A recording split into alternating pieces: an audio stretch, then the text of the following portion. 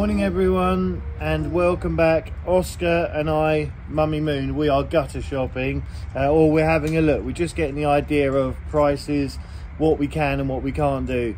At home, all round the barns and the house, they used before we moved over all plastic, and the problem is with the sun, weather, movement, and any other factors, especially round the horses with downpipes, if they get a knock or a bump or anything, they're not that durable. They look really good, but yeah, they've just not been durable over here. So we're looking at going for zinc or the metal guttering, which is really good. If we do any big structural alterations, it's no problem. We can just demount it and then reuse it if we need to, but if we don't, it's going to be there for a very, very long time. So we're just going to have a look at a few brackets and a few fittings, and then we're going to go inside. It's just started to rain, so yeah, we'll have a little look around what else they've got that we might be needing to carry on with the renovations.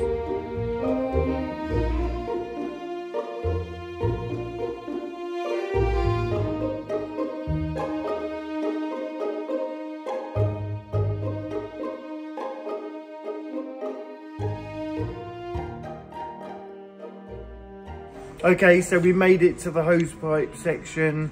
We are now in deliberations. Actually, we've been for about 40 minutes and we have made a decision, because as we walk down here, we've got the hoses, as you can see. Even Oscar's had enough of looking at hoses. We've got more hoses, and then we get to the reels, the manual reels, which you have on the floor, or the little automatic ones. And then we get to the foot, like the automatic bit, and you can see up there what they are. We have had those. Practically, they're okay if the environment's clean. As you know, we do have a bit of mud and stuff, and it's a horse yard. So what we're going to go for, which is much better, is one of these professional reels. So this nice metal reel on a trolley, when you lift it up, you can hold it on the handle like that. It's a bigger hose, so it's a better volume. It's going to fill the buckets up quicker, so that's going to make Mummy Moon very happy. But the most important thing about this little baby is you can wheel it and put it in undercover. So when we get those frosts, all we need to do is, when we finish, we'll wrap the tap up, unplug it, and it can go nice and safe in the tap room or somewhere where it's not going to freeze. Happy days. Bring it out the next day and we'll have water.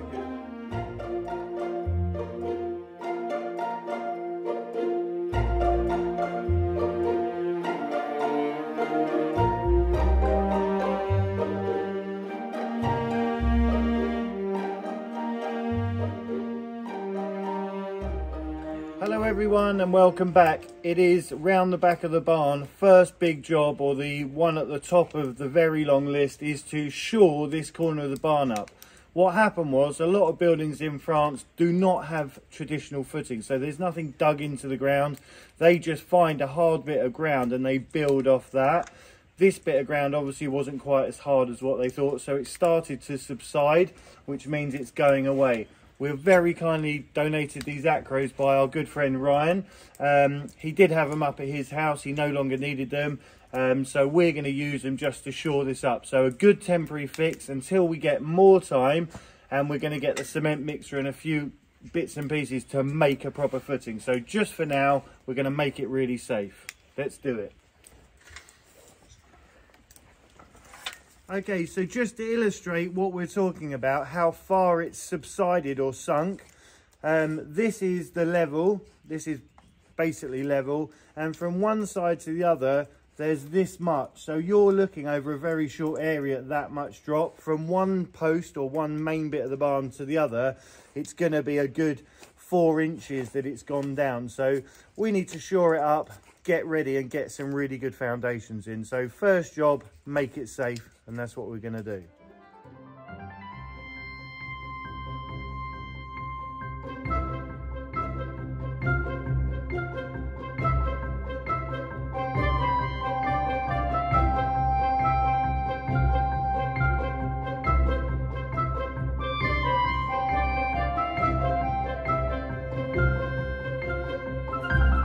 Okay, Annie the Acro, she's in place, it's all good. She's now just checking if the barn moves. So Mummy Moon was a bit concerned that I was actually going to start winding the barn up. That wasn't the case. All it is to do is just for safety to check, as I say, or to limit if it starts to go or if it starts to move anymore, and we'll be able to gauge that on what we've done here. So a really good temporary repair just before we get on with the business of getting on doing the big works, which is putting some stuff in the ground to give it a good foundation. In the meantime, Mummy Moon is going to be well happy. I'm going to take you around to the feed room and we're going to just go through some ideas we've got for the new feed room and how it's all going to be and what we want. So let's go.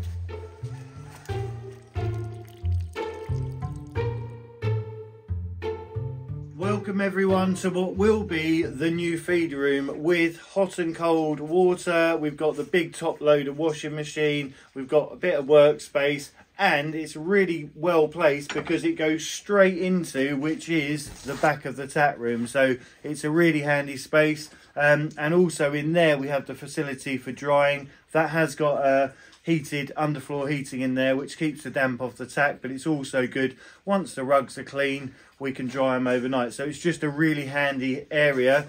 And also when we go out with the feeds, we've only then just got to go round the corner and we're there ready to feed them. In the winter is a lot more involved, as you've probably seen, with wetting the feeds with hot water.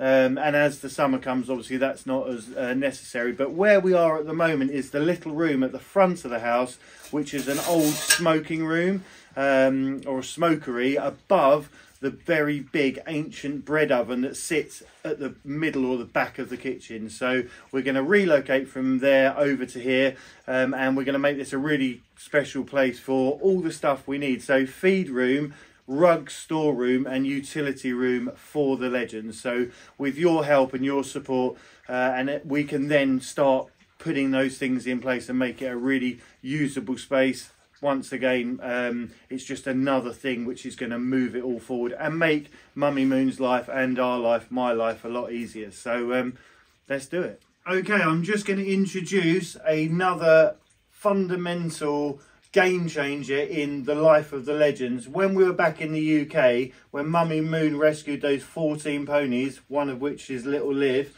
this piece of equipment was just a game changer. It saved lives because in these holes, it's a bit dusty at the moment, but it'll soon glam up when we come to put it in. There sits infrared heat lamps, and then you've also got the option of blowing, so it actually blows that nice warm air around them. It's really, really good.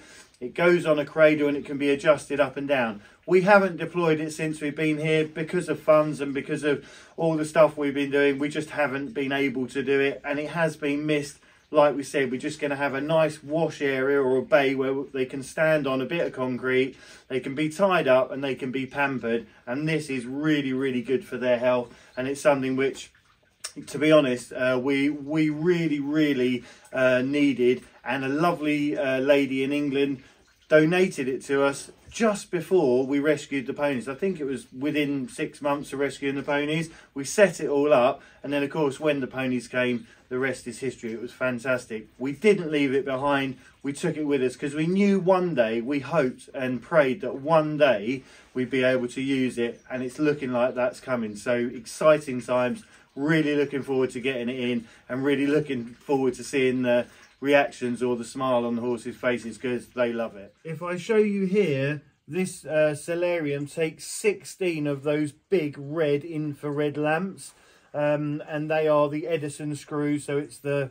screw-in bulbs. We're going to put a link in for the Amazon wish list, and thank you again for everyone that's asked and wanted to help, because as an example, this one little thing, once we get it organised, once we get it up, it's going to be really, really good for the horses, as we said. And I just want to say on that note, like the lovely lady that donated this, There are other friends of mine and friends of Jenny's, friends of ours that have been over the years. There's Karen and there's Barbara, who went out of their way above and beyond to a part of the story of Cantho, which we'll go into on another day. But people like those who really make a difference, and we feel overwhelmed with all the support we're getting. But I also feel there's a little bit where people maybe feel forgotten. You're never ever forgotten, and every single one of you, directly or indirectly, has made an impact and continues to do so.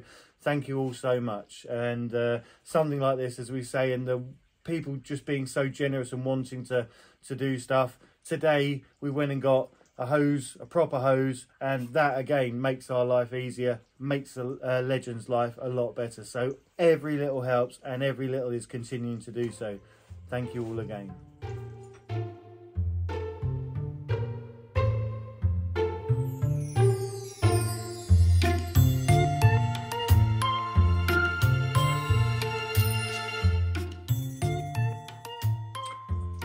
So there's some more equipment that we brought over from England, which is the rug racks, and they're really simple. They go on brackets, they hang on the wall, and what it means is you can drape them over. If they're wet, it helps dry them, but it keeps them organised and keeps them off the floor. So a really handy thing.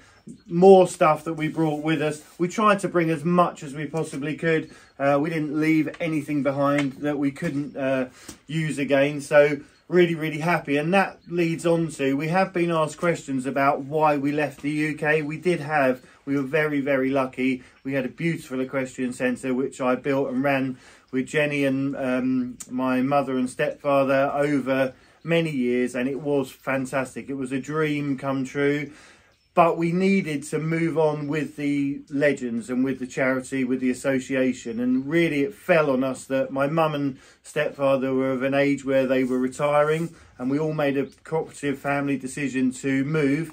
And when we looked at our options, France was the ideal place. The amount of land and the amount of lifestyle that we could give the horses and give us, and for the children and for the family, it all just made sense. And more importantly, it meant we were centrally placed within Europe to be able to do what we've done, the Cinderella story, the Ginger story, and we've also been hands-on with Cantho from the UK. So you can see we're kind of really well placed, and it all just works, and we're very lucky to have ended up where we are, and also very happy that we're staying here for a bit longer, or for the foreseeable. So good times ahead.